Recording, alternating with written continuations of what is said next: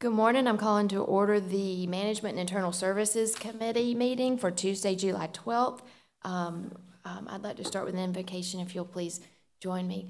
Lord, thank you so much for this beautiful weather and for the folks who have gathered here today. Thank you for the rights we have, including the right to assemble and to govern ourselves. Be with us today as we go through this committee meeting and go through our agenda and take care of all these items that we have to do the people's business. Some of these items are difficult and not easy decisions. Lord, be with us and help us to make these decisions and vote on these items in fairness and in truth. In your name we pray, amen. Will you please pledge with me? Pledge allegiance to the flag of the United States, the Republic for which nation, God, indivisible.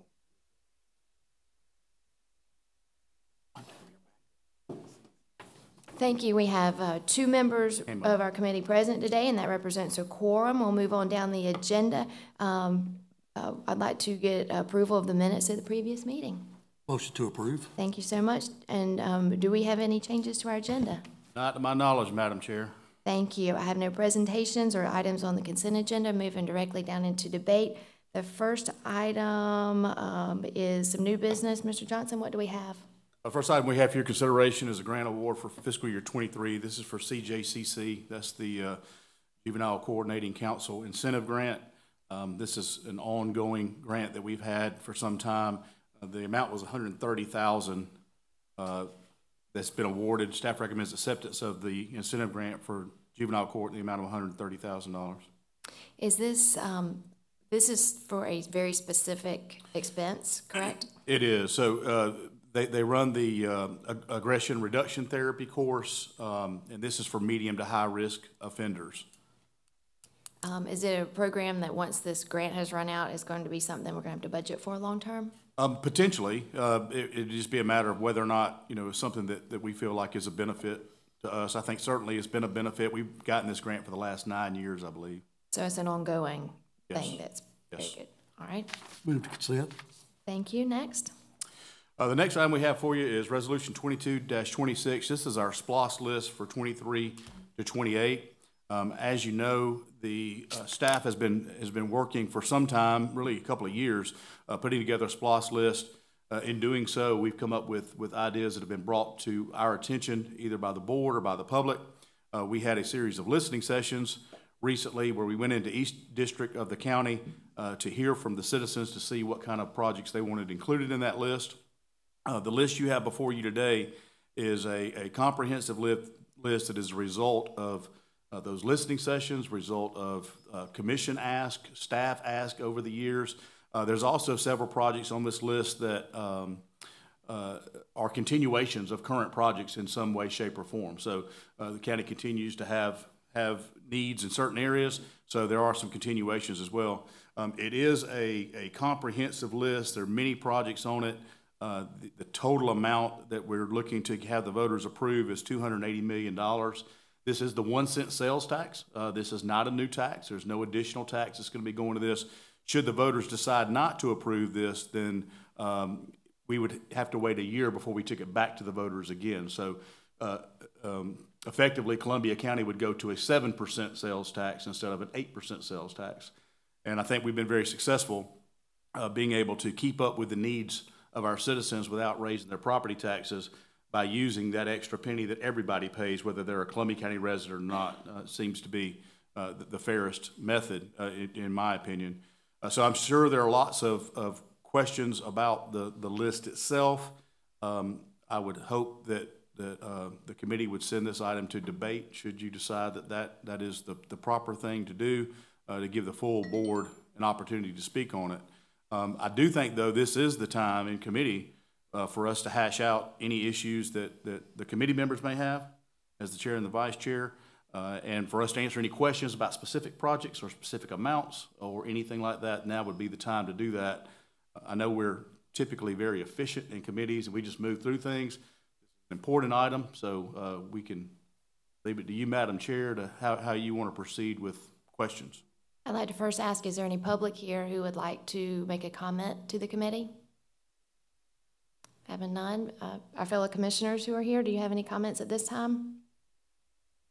Very good. We have a a potential list in front of us. This has gone through a long process to get to this point. It is not final by any means. What happens with this list is it will go to the full board at our next commission meeting. After that, it will go to the voters. So the 5 of us do not have the final say on this. The voters will give it an up or down in November as well. And I'm sure we'll hear a lot of discussion in the public as to the merits of this. And we look forward to hearing from anybody. But if anybody, you or anybody you know has comments about the items on the list, please let us know before next Tuesday. Because once the list is set, that's what goes on the ballot in November. May I have a motion to send it to debate? Motion to move to the debate agenda. Very good, thank you. Next.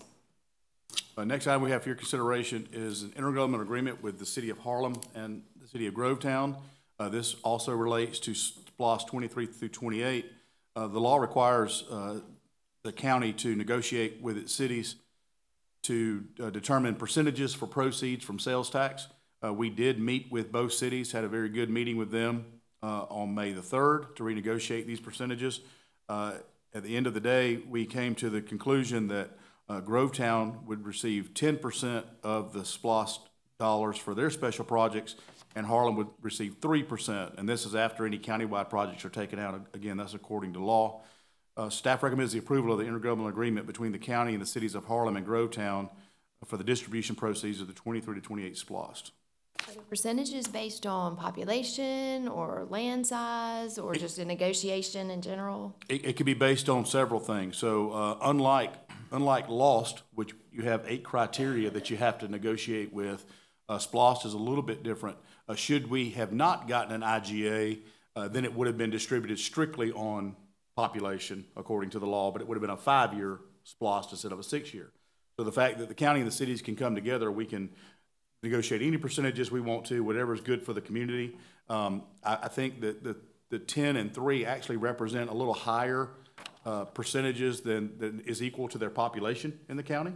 But I think both cities have very worthy projects and needs, of course, and the county is comfortable with the 87% of the proceeds that we'll have beyond these. And the municipal governments of these 2 cities are happy with? They are, and both of them have signed the intergovernmental. That's been through their councils, and they've already signed them. Very good. This goes to debate, or I think it goes to debate. You could actually, is this a resolution? It's not a resolution, is it? No, you could actually send this to consent if you like. It's completely up to the committee. Move to consent.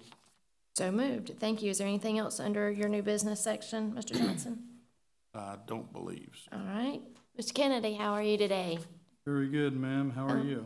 Very good. Are you going to spend some money? No, I'm not. Okay. Actually, Corbin Cooney is going to come up here first and talk about a board appointment. Good morning. Corbin Cooney with the Emergency Management Agency. I have a board appointment request for the Department of Behavioral Health and Developmental Disabilities Region 2 Advisory Council. 2021, Dr. Angela Burt was appointed to the council to fulfill an unexpired term that ended on June 30th. Dr. Burt wishes to continue serving on the council for a full 3-year term. Staff recommends approval. Move to consent. So moved. Thank you.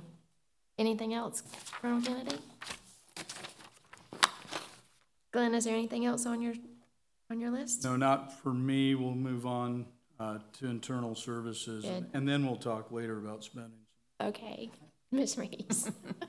The first item I have for you is our annual agreement with Columbia County Community Connections.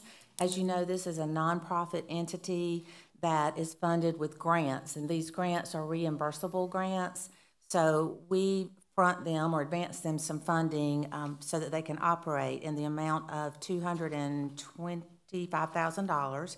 And in return, they pay the county a fee of $10,000 for the use of these funds. This agreement is for the period July 1, 2022 through June 30th, 2023, and staff recommends approval. Move to consent. So moved. Next. I'll take the next one. The next item we have for you is a change to policy. This is actually This is actually revision of policy 305.1. This is our DOT drug and alcohol testing program.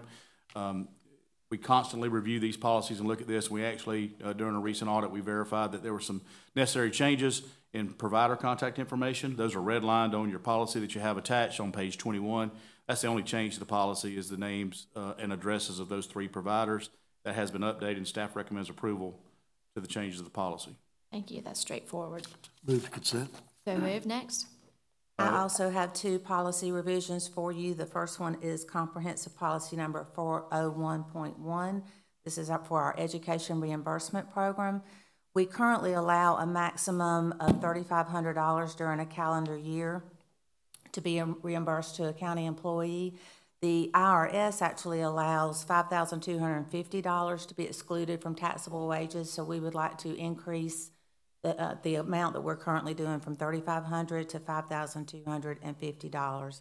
This item this funding was included in the budget. How many employees do we have taking advantage of that benefit? Yeah. Move to consent. Thank you. Next. And the next policy revision is policy number 614.1 for our vehicle allowance and mileage reimbursement. For several years now, we have held our reimbursement rate at 55.5 cents per mile. We have reviewed this in light of the recent fuel price increase and are suggesting that we increase both our vehicle allowances and our mileage reimbursement to 58 cents per mile. This is an increase of approximately 5%. The standard mileage rate with the IRS is currently 62.5, so we are still under that. Staff recommends approval. Move to consent. So moved. Is there anything else on your section? That was it. Very good. Technology services. In that one. Good morning. I have 3 items for you this morning.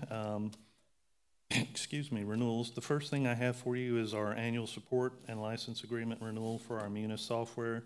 Munis is our ERP software that we use for finance, HR, permitting, licensing, things like that. Excuse me. This is a budgeted amount, and the total is $279,244.73, and staff recommends approval to make this payment. Where's Michael Blanchard today? Michael's on PTO this week. Okay, so he sent you to come ask. Yeah, there are a lot of big ticket items, so he Did said, he tell you I was gonna roll my eyes? Sends his regard. I bet. I promise he'll be back, and I'll give him some more big ones. Okay, Move to consent. thank you. So moved. Next. Okay, the next one I have for you is our Cisco SmartNet renewal. Cisco is, of course, all our infrastructure equipment, our phone equipment for the county, and this is the annual maintenance and support that we pay for all of that equipment. And again, this is a budgeted amount, the amount of $264,423.60.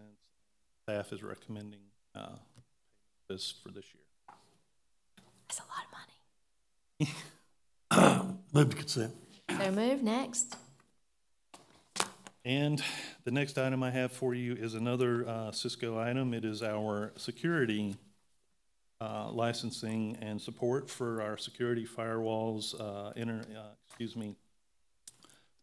devices as far as intrusion detection, intrusion prevention, our malware, antivirus software, such as that. And we are this is the 4th year of a 5-year enterprise agreement with Cisco, and the amount on this is $101,573.28. It is again a budgeted amount, and staff is recommending pay this. Your tab is getting big. Consent. So moved. Next. That's it. Thank you. All right, thank you. We have more. Are you spending money also? Not today. Okay. Well, tell me what you're thinking about. I am thinking about, my name is Harold Sparrow. I'm the broadband manager. With WC Fiber, we are currently leasing, would like to lease 12 strands fibers total, 7 for one project, that's 6 miles, and 5 strands for another project, that is 12.1, with a grand total of income of $16,020. This does include any businesses and any residential homes from our previous IRU. Is that 16 per year or 16 over the 20 years? That is 16 over the 20 years. Move to consent. So moved. Next. The next right Wait, now. wait, there's a question. Not 16 a year? 16 per year. 1,000 over the line. Life. Is that right, Harold? That's over 20,000 over the life of the agreement. So 16 per year? 16 per year. Yes. That's Okay, correct. That's That's better. That's better. All But right, it, yeah, but it remains 16. Correct. Yes. that's fine. Thank you for Sorry about that. clarification. Okay, next. WC Tel is concerned with the Furious Ferry road construction project. We've had our fiber hit 3 times already and made a non-noticeable repairs on them. They would like to lease out strands of fiber to down Washington Road to basically mitigate any damages to their network. Well, I apologize. I don't, what's the question? Oh, What am I, well, the monthly maintenance cost for this is $385. This is what we would get per month. that they Until- would pay us? They will pay us until the road construction is finalized. This is a Okay. backup for their current. Okay, okay. Just don't feel comfortable relying on one so close to the construction. So want a backup, which will last the time period, until such time the construction. And they're paying And they're us? paying us. Paying us. Okay, I can do that. Move to consent. So move, next. So currently, we have a dedicated internet access with GTT, which we are getting 2 gigabytes, so that's like a 2-lane highway. Right now, we are paying about $1,200 per month for that. We're asking to switch over to Cogent, which we will get 10 gigs, which is 5 times the amount, for only $950 a month. The total lifetime of the contract, which is 3 years, is $34,700. Move to consent. So moved. Is there anything else? No. Thank you. All right, I don't see anything else on the debate agenda. For my committee, are there any legal matters? Thank you. Staff reports. First item, just for your information, is our personnel savings. You can see that we did finish FY '22 with a total savings of a little in excess of $1 million. It was $1,008,469. This was budgeted money for positions that was not used because the positions weren't filled. Or we moved people around, we're able to save money in positions, or promoted 2 people instead of hiring 1, and we eliminated a position. So lots of things go into that, but at the end of the day, it's a true savings of $1 million, and we were still able to get the job done, which I think is important. You can see the time period, just from July 1st to now, we're already at a general fund savings of $37,000 and a total savings of $44,000 of our $350,000 goal. That said, we are working diligently to try to fill every position that we have. We've just been through the budget process, so a lot of positions have been looked at, some have been eliminated, some have been changed. So that's just an ongoing process, but it's just for your information. Thank you. Questions? Commissioners, any questions? Thank you. Next. The first report I have for you is the year-to-date budget report. We have once again ended another fiscal year. Of course, we still got work to do with the audit coming up soon. We are finalizing year-end expenditures and revenues, but this is a preliminary report for you. Everyone is operating well within their budgets. Questions? Good job. Yes, good job. And the investment report.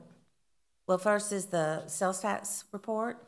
For the month of May, we received just over $2.9 million. We currently have an annualized percentage increase of 11%, and this amount was 12.27% greater than last May. No question. Fantastic. Yeah, it is good. Thank you. Next. And then the final report is the investment report for your review. I have no questions on that. No questions. Have any questions on these? One final request for public comment participation. Seeing none, we have no items for executive session, and I will adjourn this meeting, and we will resume in 3 minutes. 3 minutes. Thank you.